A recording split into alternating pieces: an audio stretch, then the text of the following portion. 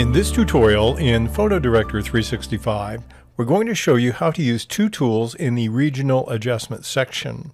The first is the gradient mask. The second is the radial filter. So we're in our adjustment button, and with a picture loaded here, I'm going to click on regional adjustment tools. We'll be looking at the two on the right side. We'll start with the tab that says gradient mask. It's the square, second one from the right. I'll click on that, and now I find I can make a mask. In fact, I can make up to 5 masks.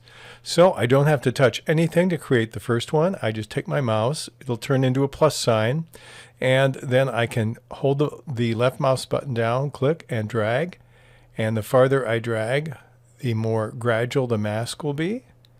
I can rotate the mask any way I want. I can also decide if I want to move it. Once I've placed it there, we'll place it about here. And if I click here, it'll be a hand. I can control the area that's masked. And if I want to change the degree, once it's in place, the hand will be on the line, and I can tighten it up or loosen it however I'd like. So what I'd like to do is maybe take this area here and mask it. So when I click off it, it looks like nothing happened, but there is a mask there. So let's look at the temperature. I'm going to change a little bit on this one, and you notice now the water is getting bluer. So I modified my mask to change the color of the water. Even after it's in place, I can move it to change it, or I can tighten it up or loosen it. Let's do another mask. I'm going to create on the down arrow and click on New. Now if I click again, now I've got a different color representing this mask. And let's go up like about here from the bottom. All right, and when I click off, now whatever I do, all of my controls here under the mask have changed to default. And so each one has its own separate set of controls. I think I'll take the temperature and go this way. We'll make the beach a little browner as we made the sea a little bluer. So if we take and look at the before and after, let's go sideways on this one. There is the original picture, and here is one with just 2 masks applied.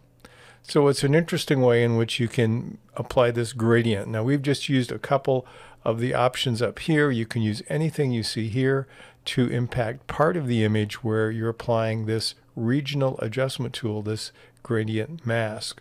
Another way in which I sometimes use a gradient mask is to make it look like I have additional light coming into my setting. So I'm going to take my cursor with all the other masks removed and take and drag this way. And I want it to look like I have light coming in from this corner. So with the mask selected there, I'm going to change my exposure a little bit up. You see I'm lightening it up from that corner, or I can actually take the brightness up as well. And I have almost made it look like I have another light source coming in because I've added some more light just on this corner. And you can do that again with more than one mask. I'll add another one. We'll type New here, and maybe I want to lighten up this area just a little bit. It starts with its own controls, but then I can go and touch on the exposure a little bit, and I'm lightening up that. If I want it a little less tight, take the hand and move it, and now we're adding a little more light over here, and all I've done is using a pair of gradient masks to accomplish something slightly different in this particular example. We're going to use the same picture to illustrate the last tool that we're covering on the right, which is my radial filter. I'll click on this, and like a mask, I can have 5 of them. My cursor turns to the same plus, and here I can draw a circle or an oval. I can move it wherever I like. And here we have a radial filter, and we can change the features of it. When I move off the screen, you don't see what it's doing, but let's try one with brightness. Now everything's brighter except his head, or I can reverse it where he is slightly lighter and the area around him is darker. And I can take and move this and focus on a different part of his face or a different part of the picture. I can change it. When I click off of it, I'm going to see the impact of the element that I've changed, my brightness control. And so that's just a little way to change that. A little more interesting. Let's do a before and after here. There's a before and there's the after. So the after picture has a little more contrast, a little more character. Let's go side by side. You can see perhaps better here. And here is the after and there is the before. So you can change this as much as you want. You can actually take the same picture and apply two filters. I'll go back to my gradient.